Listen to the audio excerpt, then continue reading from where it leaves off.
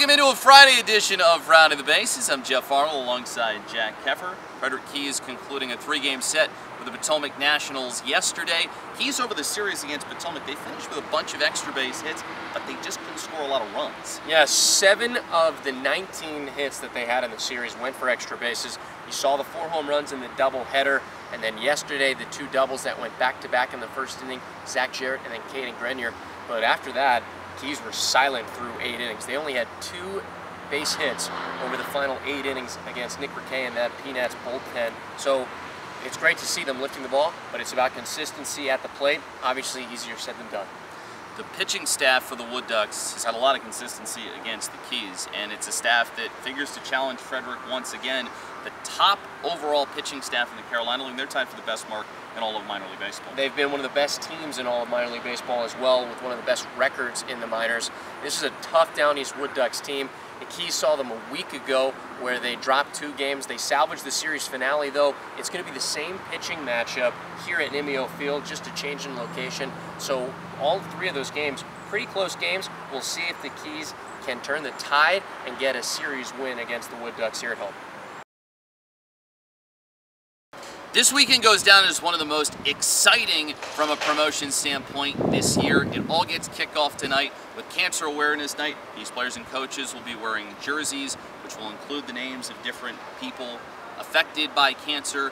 And to go with that, luminaries will be lighted after the game, and there will also be some fireworks. Yeah, there's going to be an auction for those jerseys. You can bid for them on the app. Find out more information at frederickkeys.com. It promises to be an outstanding night and one of the best of the year. All the proceeds will go towards cancer research. And then tomorrow, this is maybe the #1 night of the year, the office night. Stanley Hudson will be in town to do an autograph session from 5 to 7 o'clock. Leslie David Baker, the actor who played the role of Stanley Hudson, will be in town. And then a Dylan Bundy Dundee for the first 1,000 fans. And you've got to get here early, folks, for that Dylan Bundy Dundee bobblehead. It is pristine, it is gold, it looks gorgeous, and of course Stanley Hudson is going to be here, the heart of the office show. It's going to be outstanding, and it's going to be a packed house, so make sure you get here early. And on Sunday, a royal tea party. I'm sure you know all about that. Yeah, the royal tea party honoring Disney princesses. So we're going to see a lot of princesses throughout the day. Jeff, who is your Disney princess? I don't watch a whole lot of Disney movies. I don't think you could say Pocahontas, as that was. That works. Does that count? But she wasn't a princess though. Ah, she's a princess. I'm gonna go with Ariel, the mermaid, strictly for dressing up purposes. If I had to come to the ballpark dressed up as a Disney princess, I'd go with Ariel for the fin and just walk kind of awkwardly the whole time.